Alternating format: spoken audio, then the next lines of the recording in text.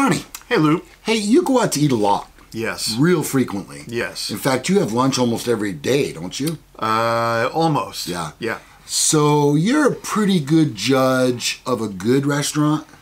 Yeah. I would hope so.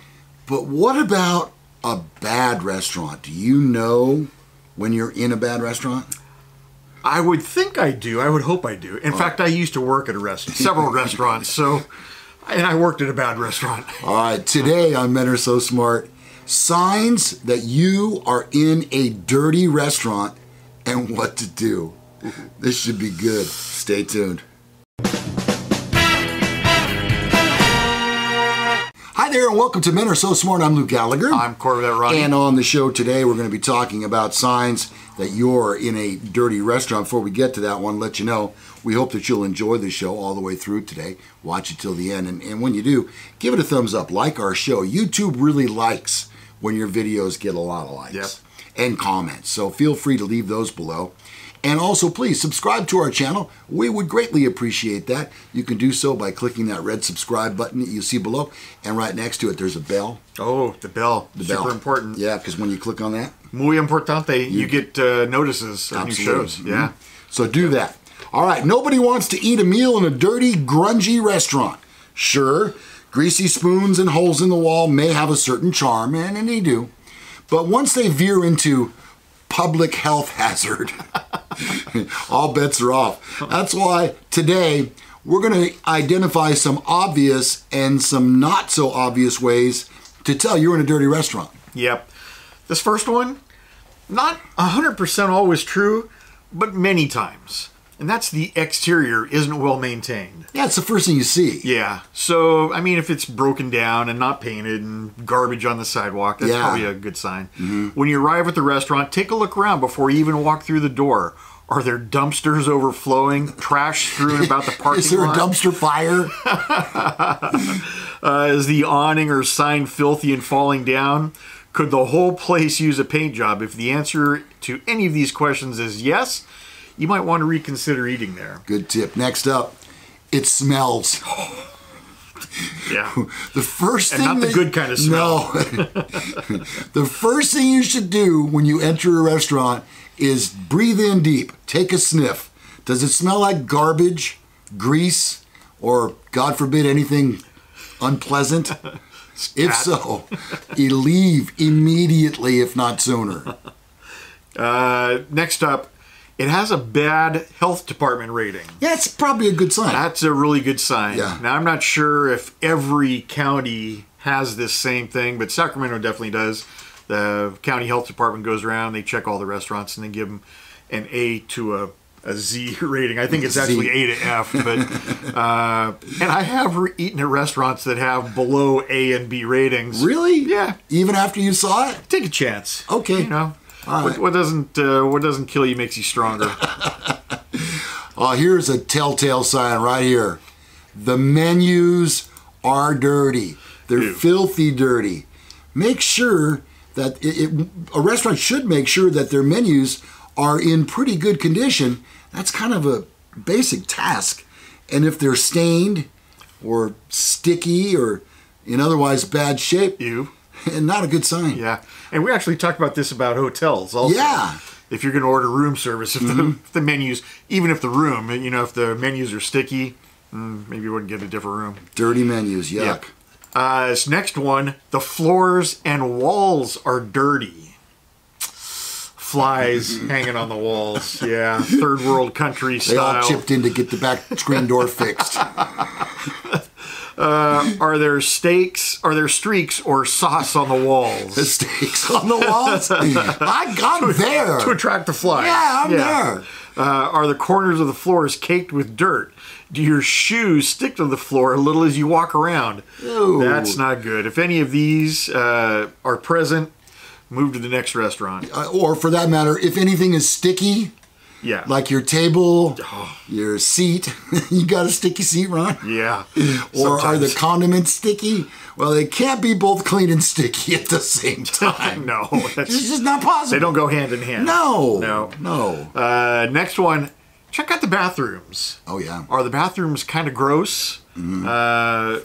if dirty bathroom is a best indicator, short of inspecting the kitchen, that a restaurant isn't safe to eat at. If the toilets are gross, the garbage is overflowing, the toilet paper or paper towels are running low, the sink and mirror covered in grime, and the floor is a mess, that's a really good sign that there's a lack of attention in the cleanliness department. Yeah, and it probably extends into the kitchen, I would think. Yeah, very often. You know, and it, you know, usually when we go out, the Mrs. and I, Mrs. Gallagher, as soon as we get to the restaurant, she has to go potty. Right. So a woman going in is the best judge of the woman's room. You know, Yeah. not that I would know.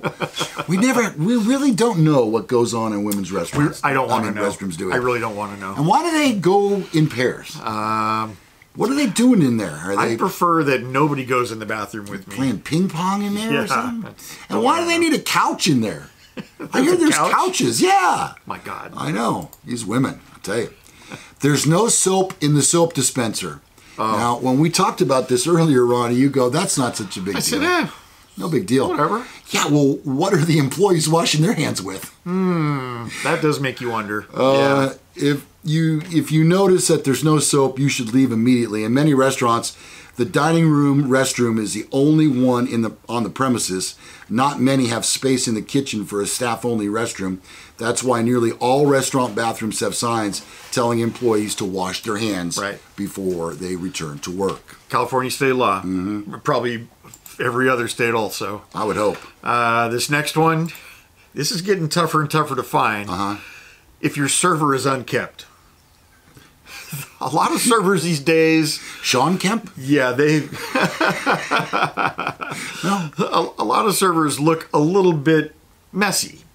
If How so, Ron? Please, well, if they look like a homeless person, you know, where they have a spot on the floor where they're sleeping on a bunch of newspapers. That's not good? That's not good. Okay. You know, it's. What about a man bun? A man bun. Yeah, that's a no-go in my book. I'll go elsewhere. Didn't you have a mirror someplace next to your door? You should, yes. But you know what? I mean, if their clothes are tattered and they smell... Or even worse, the server is sick. Oh, that's way worse. Are you kidding me? That's way worse. And you came to work like that? If your server is sneezing... blowing their nose constantly, or they just look like they're under the weather, you're completely within your rights to either request a different server or just leave. Yeah. I'll take the latter. Yeah, see ya. Next up, you find a hair, or worse, in your food. A finger? That'd be worse. A fingernail. Ooh. Yeah. Oh my gosh. Yeah, cooks are supposed to take great pains to make sure that their hair doesn't find its way into your food. They're supposed to wear hair nets, and many restaurants provide beard nets. I thought that was beer nuts. They really should provide those. Beard nets also. Okay. In fact, if you go to Sam's Club or Costco, all their servers there, well, the ones with facial hair. Oh, okay. They have beard nets, and it's very... I don't know. I think I know what that is. I'll try to find one. It looks a lot like a hairnet, except like a surgical mask. It's like a surgical mask that they just wear over this. So if you find a hair in your food, that means that there's an issue with cleanliness in the kitchen. And if you find a fly in your soup, that's a major red flag as well. Hey, Ronnie, what's that fly doing in your soup? Appears to be the backstroke. Thank you. Yes. We'll be here all week. Now, I'll tell you, I did work... I was there for you. I worked at a restaurant for probably 2 years. 2 different restaurants. And the first one was not a great... It was super busy. Everybody loved it. It was an Italian restaurant. Very, very busy restaurant.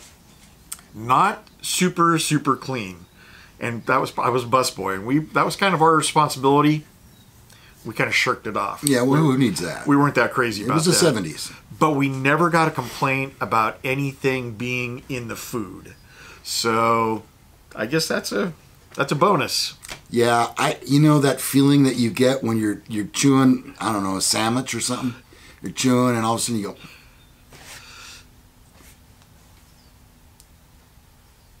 Yeah.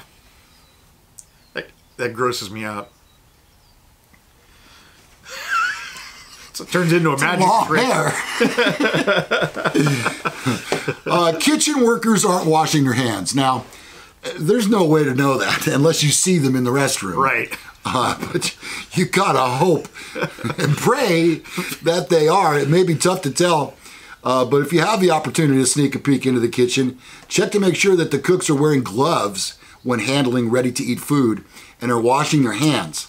And if you happen to be in the restroom, blah, blah, blah, keep an eye on whether they wash or not, because as you're saying, your whole staff didn't do that kind of stuff. No. If one guy doesn't do it, nobody's doing it. The likelihood is no. Yeah.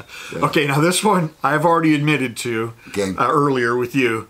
Tables are cleaned with a dirty rag. Oh, tell the story. Okay, so when I was a busboy, we got our rag at the beginning of shift, and you kept it in your back pocket. And if it fell on the floor while you're wiping a table, you just pick it up and you can continue going. You don't throw that in a dirty... No. We didn't have that many rags. Yeah, we only had about a dozen, so... Wow. Yep. Oh my gosh, the things you learn in restaurants. The tables aren't properly bussed. Bussing a table involves more than removing the dirty dishes and wiping the table down. What? I know. News to you, huh? Yeah. Have the dirty dishes been left festering on an empty table for a long time? Is the floor around the table also being cleared of dropped food and empty sugar packets? Are the seats and condiments being wiped down? These are also things worth paying attention to. Yep. That ketchup bottle, think about that. Oh, yeah. At a burger restaurant. Oh, boy. Fries. Gross. This next one, lipstick stain on the glassware. Oh, that's tacky. Yeah, especially if it's not your lipstick. Or your shade. Yes. Mm-hmm. Yeah, because that is tacky. Right. Make sure you inspect your glassware before you drink out of it, not just for lipstick marks, but also for fingerprints from where the glass may have been held from the top. Hundreds, if not thousands, of people have put their lips on that glass, and it's absolutely crucial that it's thoroughly clean before you do the same. Use a straw. Vicky always gets a straw. Yep. I never use a straw. Well, girls do that because of lipstick, I think. I think so, too. Yeah, you know what? Me, I just put more lipstick back on. I just take my... You just reapply. Yeah. Yeah. Yeah, touch up. I'm willing to take my chances, put my lips right on a glass. Put a nighttime shade on, something like that, you know. Plates and silverware aren't properly cleaned. Oh, man, when I look down and I see something on my fork, it's like, are you kidding me? Yeah, something dried on there. You know, there's certain things as a restaurateur that have to happen for you to run a successful business. And if you can't even get the silverware clean, again, where else should I look? Yeah. You know? Yep. Excuse me, Mr. Cockroach, could you pass me the salt? When you're done using my fork, I'd like to have it back. Yeah. Yeah. Okay, this one. Flies are buzzing around. Yeah, that's not a good sign. Or worse yet, you see a lot of dead flies. Having eaten the food, they're now passed away. And there's a memorial service going on for them. So flies are buzzing around. If you're swatting flies away while you're trying to eat your meal, that means that the cooks are doing the same while they're trying to prepare it. Yeah. Fly infestations are indicative of a large hygiene problem, and it's sometimes that high-end restaurants, something that high-end restaurants take very seriously. Well, a lot of times they leave the back doors open too, you know, Yep. and maybe they have or don't have a screen door on there. Well, I know at the not so clean Italian restaurant that I worked at, we had those fly strips. Oh, those are great. Hanging around. That's a great visual. Yeah. Hanging around in the kitchen and in the dishwashing area. You know why those flies are dead on that fly strip? They wouldn't eat the food. Well, they're disconcerting. All right, so there you have our signs of knowing that you're at a bad restaurant. And we don't wish that on anybody, really. Well, maybe a few. You know what? I will tell you, though, there is a Chinese restaurant that I really like that probably checks off every box here. Really? Yeah. And you still eat there? I still eat there. They have great food. I just... Whatever. You only live once. Well, the only thing that's worse than that is bad service. Yes. And, again, you got to be transparent when you're in business. Well, and I will tell you that this Chinese restaurant, I go in there. I used to go in there once a week when I was working patrol. I go in there now, and I have go in there only maybe every 6 months. He knows exactly my order. So, and he still gives me a little discount. So that's pretty nice. I love that. Yeah. I have a friend like that in Woodland, and the name of the restaurant is Treasure Dragon. Oh, there you go. Nice. Nice plug. I'll make sure he sees this episode. All right, that's going to do it for us. We hope that you enjoyed the show today. Please give it a like. YouTube really appreciates that when they see it. They like a like. They like. And also subscribe to our channel. I'm asking politely. Please don't make me come to your house and kick over your garbage cans. Because we'll do it. Oh, you know we will. Yeah. Men are so violent. No, that's not what I meant. All right, subscribe to the channel. Click the bell. When you do, you get notifications each time a new show comes out. Please be sure and check out our website as well. It's menaresosmart.com. You've seen it flashing across the screen several times. Our email addresses are coming as well. You can see those right down there below. If for any reason you want to contact us on a personal level as opposed to leaving a public comment, you can do that, and we respond to those rather quickly. And we do love the comments on the videos. Absolutely. So, yeah, so make your comments. Tell us what you think.